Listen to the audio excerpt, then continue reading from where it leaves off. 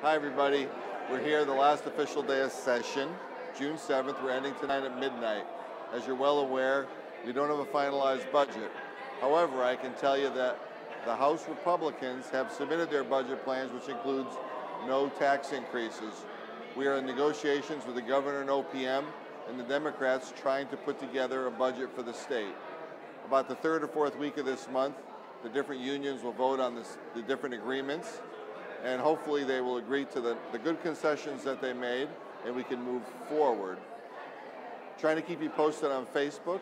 If you want to hear more about what's going on in terms of tolls and a variety of other bills, look for State Representative William Petit on Facebook, or you can go to reppetit.com.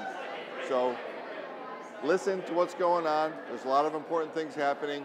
Let me know what you're thinking so I can try to represent you as best I can. Thanks very much.